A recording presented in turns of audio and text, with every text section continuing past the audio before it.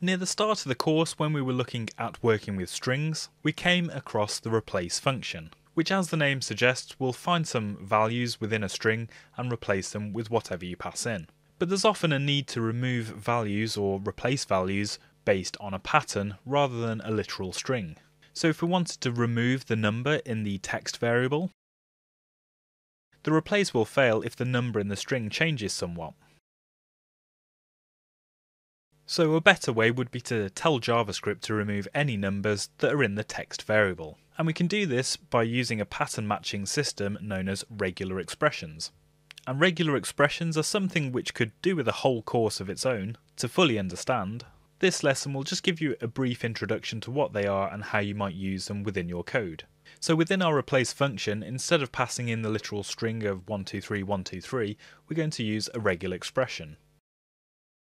And you define a regular expression with 2 forward slashes, and the contents of the expression itself goes inside of those. So here you can see we're matching the pattern of 1, 2, 3. And because the number 4 doesn't fit within this pattern, the regular expression stops working and no more values are removed.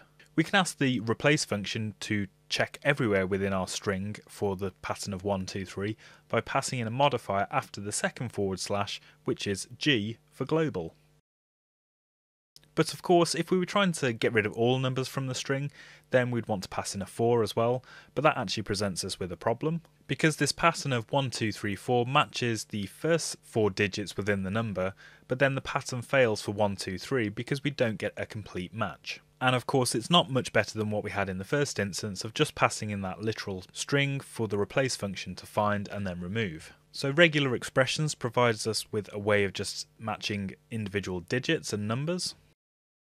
And we do that with something called a character class, which is the square brackets that we have and then a range of numbers. So our pattern is to match any number between 0 and 9 and then remove it, and of course because we have it set as a global search, it finds all of the numbers in the string and removes them. So we can do a similar thing with letters as well if we want to remove them.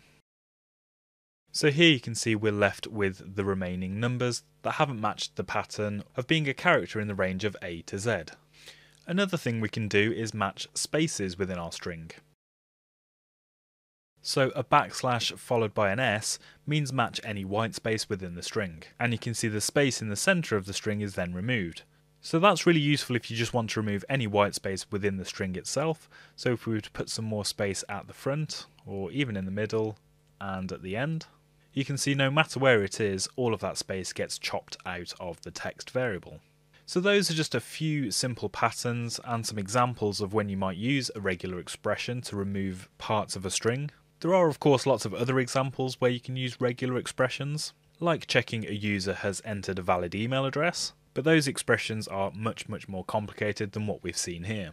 So there are lots of great resources online for learning regular expressions, and I'll put a few links in the description below if you want to take it further to find out more about pattern matching.